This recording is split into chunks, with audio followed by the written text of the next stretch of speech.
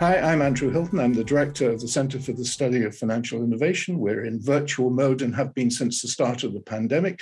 In the summer, however, we've been doing a few shorter videos, which we call explainers, where we take a particular issue and we ask a particular expert to expand on that particular issue. And our expert for today is William Cohan, a well-known reporter and author in New York who has written extensively on financial services. He was educated at Phillips Andover Academy, which is America's answer to Eton. He then went to Duke, which is the South's answer to Oxford, and he washed up at Columbia J School and Columbia Business School. He's worked for many years on Wall Street. He has written on Why Wall Street Matters. He's written about Goldman Sachs. He's written about many, many things. The book that he is apparently currently writing is on GE Capital, which is an interesting one. He is also a commentator on the Financial Times and the New York Times and a number of other publications. And the article that caught my attention was on fortress banks. Are the big banks of today, have they positioned themselves so it's not so much that they are too big to fail, but they simply are incapable of failure because they put themselves out in a whole range of different areas. But that hasn't stopped him since he published that. He's also written on why you can't make a deal on Zoom. He's written on Cathie Wood, who is the guru of choice for those who really believe there is no ceiling to where stock markets can go. And I discover he is a founding partner in a new publishing venture, a media platform called Puck, which is in beta launch at the present time, supposed to launch properly in September, and will, I assume in an interesting and amusing way, focus on the intersection in America's power centers between Hollywood, Silicon Valley, New York City, Wall Street, and Washington, D.C. On its website, apparently, it defines its topics as its areas of interest as power, money, and ego. But let's start with the idea of the banks. Is this idea of fortress banks really, does it hold up? Are the banks now completely impregnable to the kind of threat that FinTechs, for instance, we hoped might pose to them? I give you William Cohan. William. Well, thank you for that very kind introduction. So I think you have to put into perspective what happened in banking in the wake of the 2008 financial crisis. We all know, in this country that, Bear Stearns basically went down the tubes, was bought by JP Morgan Chase. Lehman Brothers, of course, went bankrupt in a spectacular way, and pieces of which were bought by Barclays, among others. Merrill Lynch went down the tubes, was bought by Bank of America. Morgan Stanley almost went down the tubes, only to be rescued by a bank in Japan. Goldman Sachs was rescued by Warren Buffett and the public equity markets. And of course, everyone was rescued by the Fed and the Treasury and the Congress. All the banks were. And of course, something similar happened throughout Europe. And so, in the United States, anyway, what you had is, and this evolution has been going on for some time, where you had many, many competitors, and now you have basically a cartel of Wall Street banks. There's very few options now. We have what in Europe you like to refer to as national champions. Suddenly, in America, we now have national champions, and when you have national champions, whether they're called JP Morgan Chase or Goldman Sachs or Morgan Stanley or Societe Generale or Barclays, the central banks and the nation as a whole can't afford those banks getting into trouble. I mean, they can't afford those banks disappearing because banks, of course, lubricate the entire world economy at this point, which is essentially capitalistic across the whole world. So banks are the left ventricle of capitalism. And as a result of all that happening, banks now are are national champions. They're very, very powerful. They have huge moats around them.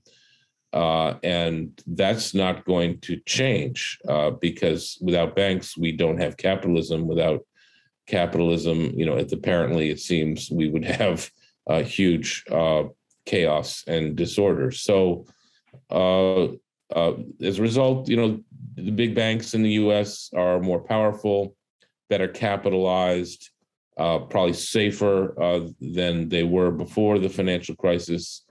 JP Morgan Chase is making $40 billion of profit a year. Its market cap is close to $500 billion. I think that is not something for Jamie Dimon to worry about. So that's why I believe these banks have become fortresses with huge moats in front of them.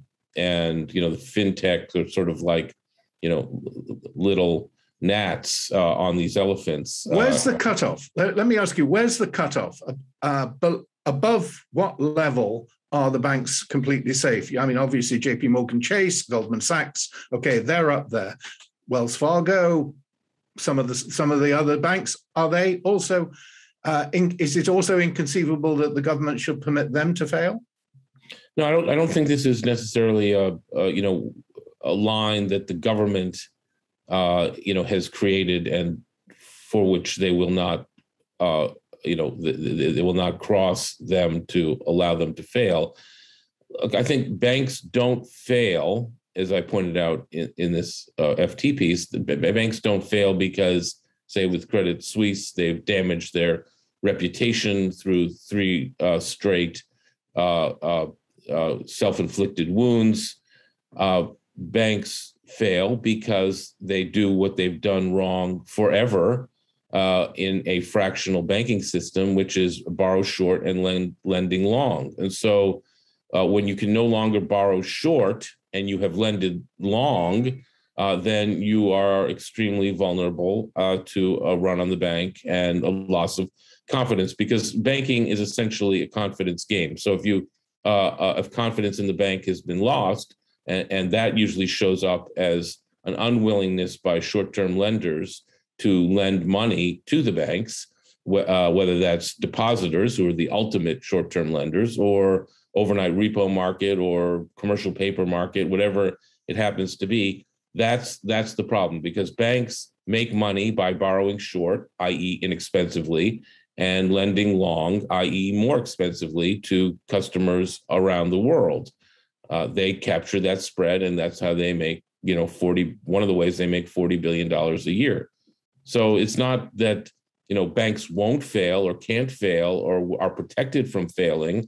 It's at the moment, at least, in Western Europe and in the US, central banks have mandated that banks have more capital, are in the moving business rather than the storage business, i.e. they don't keep assets for very long on their balance sheet, and certainly not the riskier ones that they used to keep.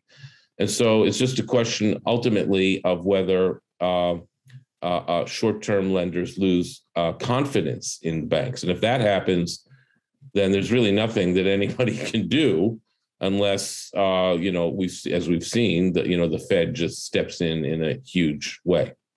What about the threat posed by fintechs or by upstart banks or by non-banks, by the shadow banking system, by competitors? Do they actually have any competitors in your view? I don't think the big banks have really any competitors except for themselves. They have gnats that are, taking little pieces of their business. So fintechs are obviously increasingly powerful in the payments processing area, and that's one of the things that Jamie Dimon tells me he worries about. Which I get that. I mean, Visa, MasterCard, American Express, Stripe, Square, these companies are taking some payments processing business, away from the big banks, but it really hasn't affected JP Morgan's profitability. So I wouldn't be all that concerned. It sounds great, because I'm sure in his heart of hearts, Jamie Dimon knows that he doesn't have any competitors, and so he has to say publicly that he's worried about them, so that it makes it seem like he's not a monopoly. And I think that beyond fintech, you've got sort of the so-called shadow banking system that you referenced, that has sprung up in the wake of the 2010 Dodd-Frank law, which sort of required that banks do less or hold on their balance sheet less risky assets. And so that's created an opportunity for this so-called shadow banking market to appear to make loans and hold loans that the banks can't hold anymore, or players like big private equity firms like Blackstone or KKR or Apollo that are also getting into the business of making loans that some of the banks won't make anymore. What about the possibility? What should Jamie Dimon be worried about? Are there threats out there that either he doesn't know about or that he doesn't wish to talk about? He'll big up instead the gnats that are nipping around his legs. But are there tsunamis that are growing on the horizon that he really ought to be worried about? Well, obviously, is Lloyd Blankfein, the former CEO of Goldman Sachs, once said to me, he spends 98% of his time worrying about things with a 2% probability.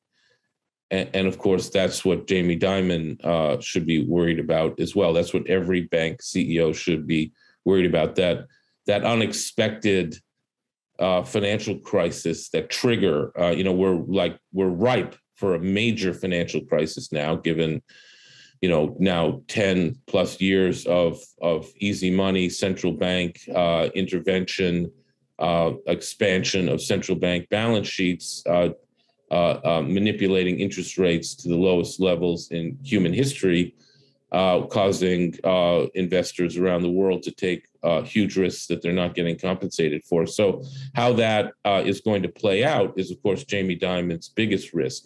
Now, he's, by mandate, by regulation, he's moved a lot of those risky assets off his balance sheet, into the arms of investors around the world. But again, it's a confidence game. So once the confidence goes, he's at risk. So he has to worry about people losing confidence in the banking system, which, as we saw in 2008, can happen, does happen, happens, sort of once every 20 years, even though everybody sort of forgets that it can happen or will happen. So that's what he needs to worry about. And he has to make sure that he's got enough capital on his balance sheet to withstand, a quasi, run on the bank. And runs on the bank, by the way, aren't like they used to be, where you sort of stand around the bank and wait for it to open so depositors can take their money out, because the FDIC now, of course, guarantees depositors to $250,000, and that's about probably 99% of the people are covered that way. It's the institutional investors who get scared or lose confidence and take their money out and then start blabbing about it, or have bet, take their money out and then buy puts to perfect their blabbing and make money from their blabbing. So again, it's this is what you have to worry about. And we're at a time now in the market where markets are at an all-time high, stock market's at an all-time high, the bond market has never been higher. This is very, very precarious and very, very risky. Can't be easy to be a big bank CEO right now.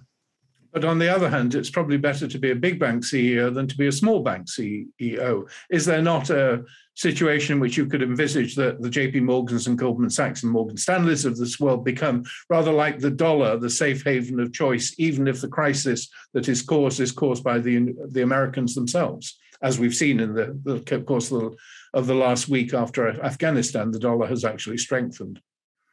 Yeah, I think that, look, compared to other banks around the world, I mean, the U.S. banks, Wall Street banks are, I'm sorry to say, they're the world leaders of both market cap, actual capital, market valuation, and intellectual capital. I mean, that Wall Street is the brain center of world finance, and other banks are sort of working hard to catch up and be competitive. But those 3 or 4 banks that you mentioned, plus Bank of America, which owns Merrill Lynch, that's it. Those are the big 4.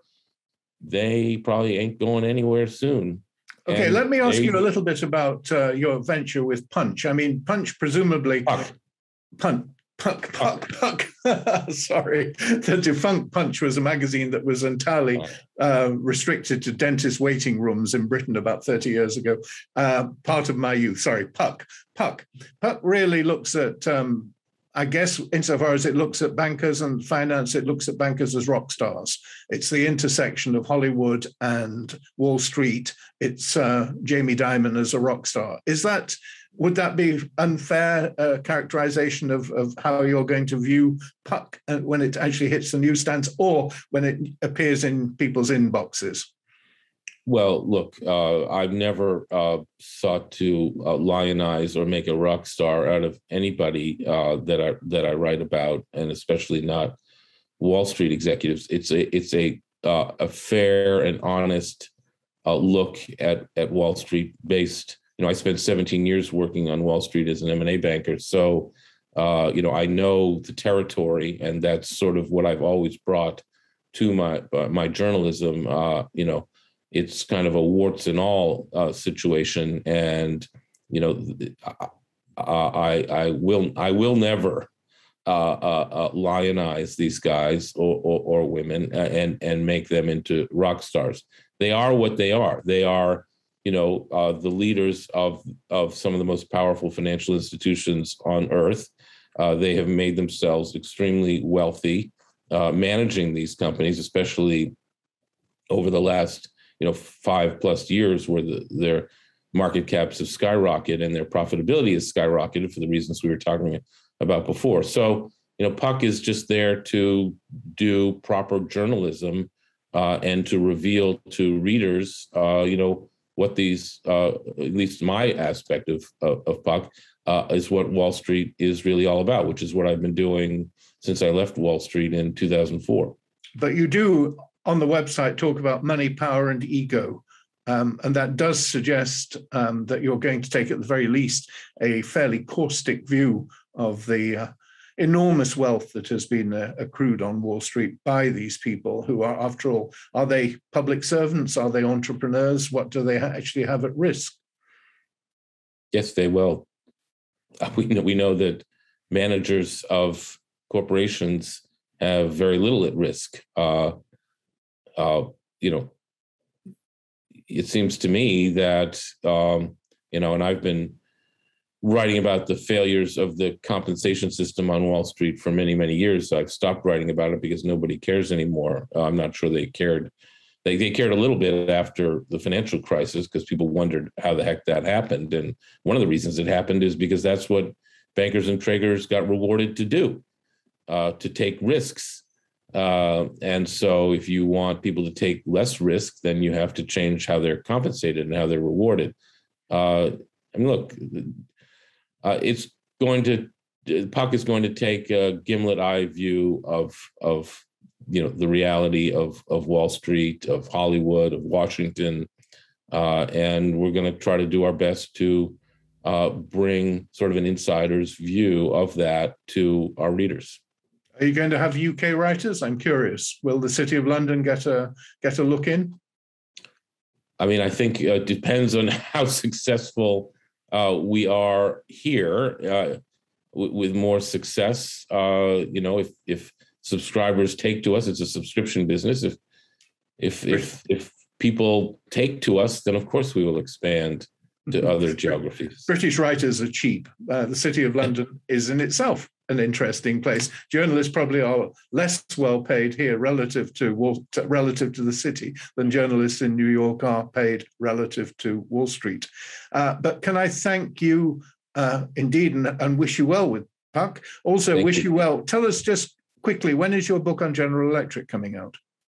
Next year. It is finished. It is with my editors. And so we'll see how that process goes, and we'll get it out hopefully by a year from now.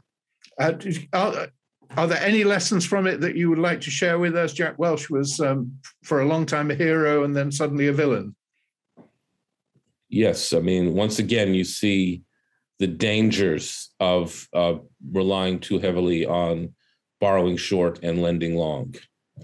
The saga of GE Capital, and the false profits that